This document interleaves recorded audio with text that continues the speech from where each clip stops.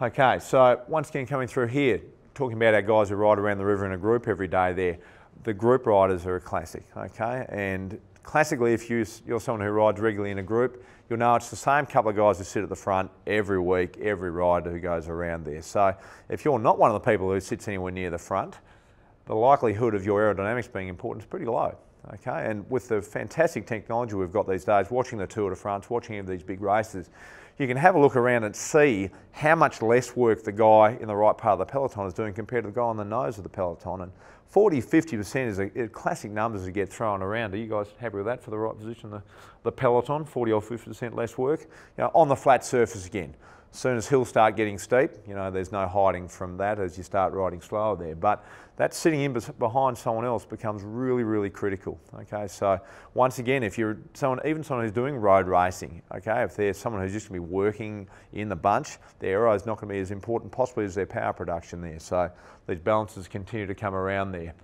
I guess what we're looking for from the physics of it when we look at how high a seat is, where it is front to back position, is we talk about length tension relationship, and we chatted about this a bit last week for those of you who weren't there. Our muscles have a position where they're the most powerful.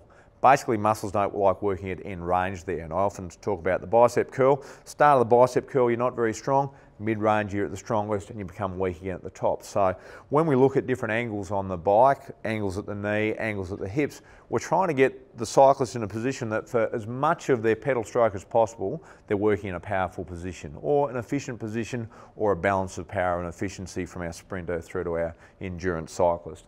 So that's good.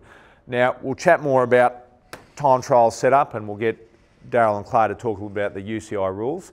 So the UCI are the international governing body of cycling, and they've got some, what some would call fairly archaic rules, but they are still the rules that govern how your bike can be set up. And straight away I'll tell you that this would be illegal to ride in its current position in a UCI race, and it's to do with the saddle, and that's just the starting point. So there's a lot of rules. So if you are setting up bikes for people who are going to be riding in UCI races, and there's not too many in Perth, we've got the UCI coming up soon, certainly all the track events are UCI races there, but if you're not in the right position, you won't even get a start. So important things if you're working with cyclists who are looking at competing in those sort of things. When we start looking at our time trial for our triathletes, we're looking at aero and comfort, very much so.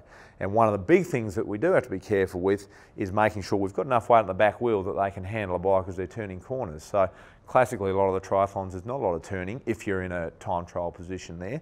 However, if you are too far forward and not on a bike designed to be in that position, classically our people on road bikes who want to use time trial bars and they get right out the front, they can have not enough weight in the back wheel, and that can be dangerous with cornering. And we've seen it with a few of the track cyclists who get too far forward. Their saddle might be in the right position, but they sit right in the nose. They go to accelerate and the back wheel just spins because there's too much weight forward. So many of these little things that interplay with each other to try and get the best position possible there.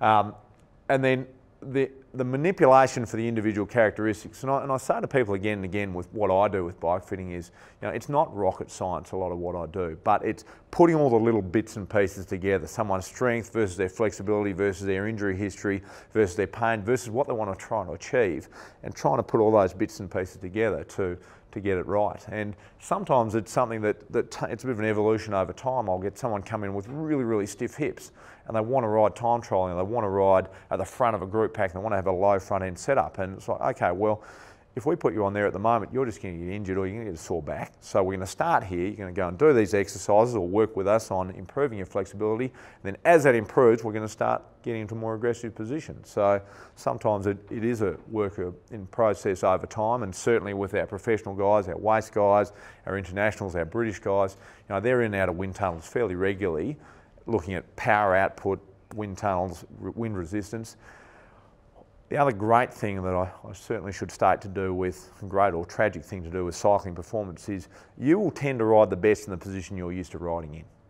So whenever you look at any research into bike setup and bike performance, if I put James on today and we hooked him up on his power meter and looked at his power output and I said, oh listen, I think your saddle's too low. So we bring his saddle up, we test him again. He may perform worse today because he's not used to riding that position. So, okay, so I'll test you in a month's time. In a month's time, he gives me better numbers. Hey, that's about me. Or is it the month of training he's done there? So it's always really hard to get good research. Unless you've got your professional guys, so you're literally testing every single day, it's pretty hard to get good research out of a lot of what we do in the bike fitting there.